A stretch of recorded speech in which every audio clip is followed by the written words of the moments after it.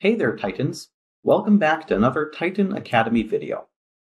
In today's video, we will learn how to configure SSO using Salesforce as your identity provider.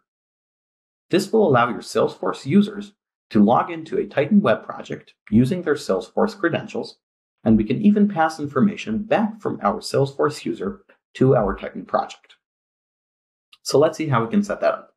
The first thing we need to do is head over to Settings, Integrations, find the option for SSO, and click on Authenticate. Over here, we have two values that we will need to use in Salesforce in configuring SSO. The first is access URL, and the second one is service provider entity ID. So let's head over to Salesforce, go to Setup, and the first thing we need to create is an SSO certificate. So I'm going to search for certificate and key management. And I'm going to create a new self-signed certificate. We can give this any label. I'm going to call it Titan SSO. And let's hit save. Now we can download our certificate, which we will use later on.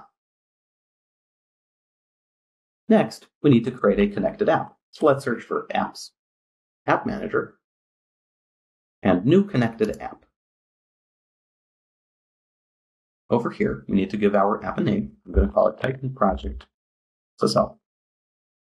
And an email, which is my email.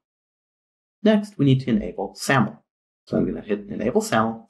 And over here, we have to input both of the values that I mentioned earlier from our Titan dashboard.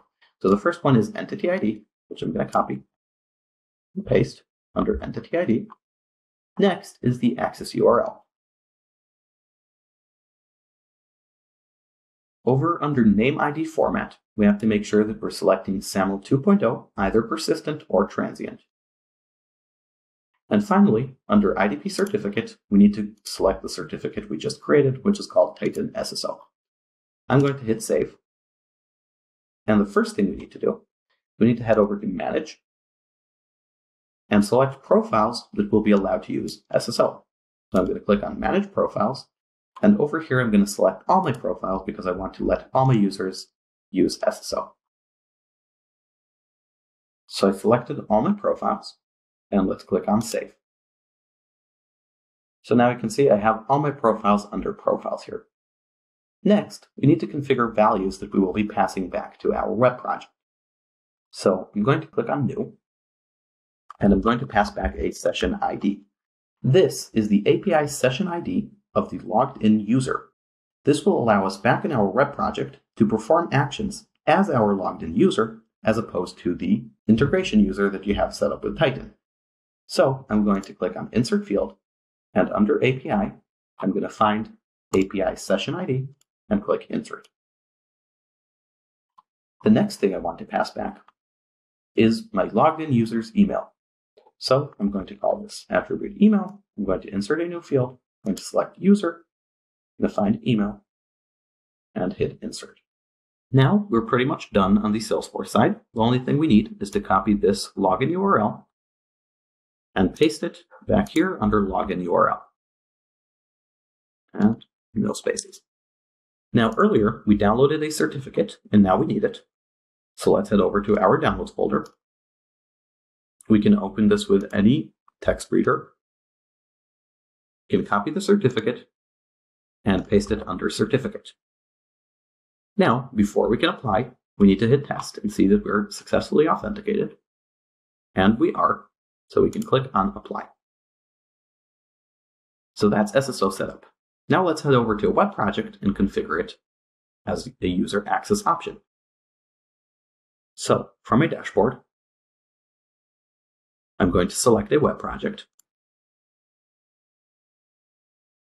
And what I want to do over here is obviously protect the project using SSO, but in addition, I want to put the user's email on this message here. So welcome back, user's email. So what I have set up is a global variable that will accept an email, and then we'll set the email to my text field. So let's head over to user access and enable SSO. Now we can click the little gear icon, and you see we're authenticated. And over here, under global variable email, I can select my email for my SSO. In addition, if I want to use the Salesforce session to perform actions, I can enable Use Salesforce Session up here and select my session ID. In my case, I don't want to do this, so I'm going to leave that off. So let's click Apply. And now if we publish our project, copy the URL, and open it in incognito, you'll see when I try to access my project, I'm requested to sign in with Salesforce. So I'm going to select my Salesforce credentials and click on Login, and there we go. I'm authenticated. I can access my project. And you can see I have a message here welcoming me back with my email. And that's how it's done.